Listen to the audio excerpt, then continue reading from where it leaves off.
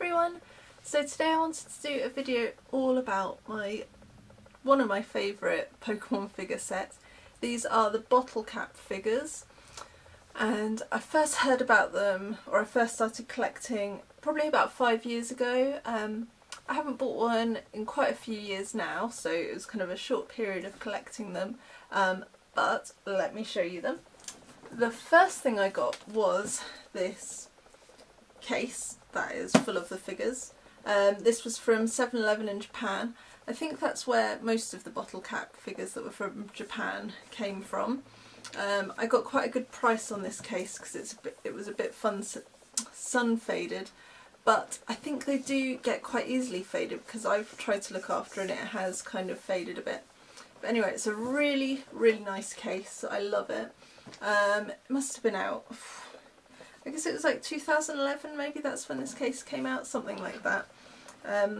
Inside there's a sticker sheet, really nice glossy stickers of all the Pokemon that you get in there, and there was also this health and safety sheet, which is always fun to look at. The other side's got a picture of what's inside, so I will just show you what we've got. So these are the bottle cap figures. I think this set were released for the release of a movie.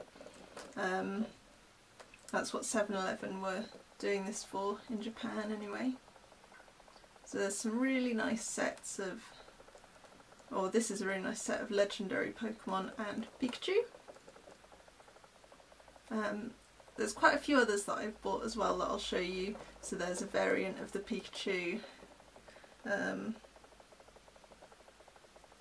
Oh yeah, a variant of Manphy as well. Yeah, I love these figures. They're one of my absolute favourite, and this case is just amazing. So the other figures that I got.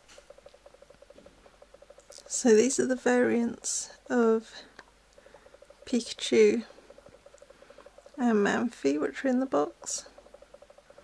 You can see the Manphy's made of a kind of clear material, and they're both similar design. This is the Plusle and Minun. There's 2 sets of these.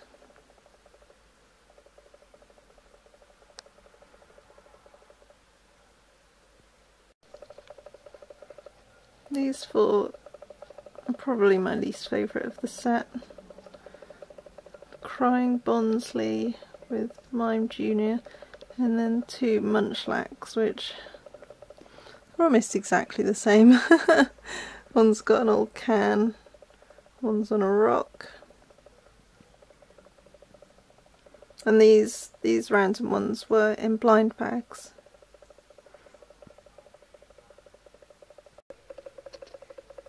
I think these 3 are really cool, especially the Tailo taking off there, blowing up a little dust storm.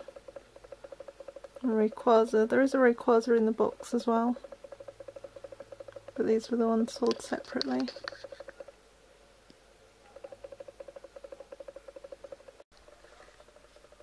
This Mew is my absolute favourite bottle cap.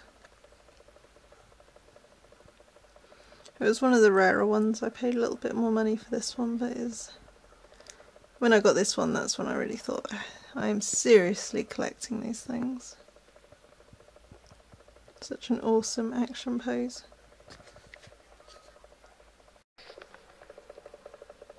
This Entei was one of the first UK releases. It's outside of Japan releases.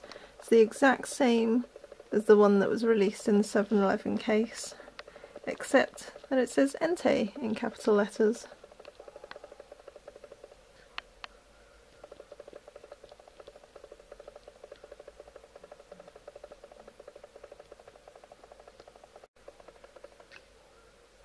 These were the first ones I bought in the UK that actually came with the sets of cards of boxes.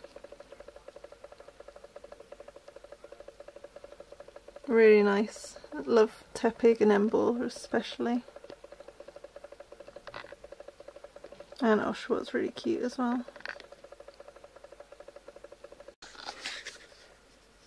And then we had Victini, followed by Reshiram and Zekrom, which are really nice. Absolutely love that Reshiram figure. And there's a normal Kyurem,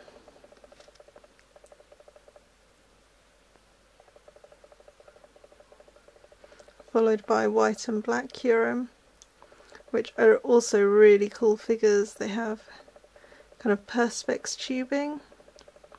They look so good. And finally, the last one that I bought was Keldeo. That was a good few years ago now. And these all came with box sets of cards. And there may have been other ones after Keldeo, but as far as I know, they've moved on to doing the pin badges in the sets. Thanks for watching. Bye guys.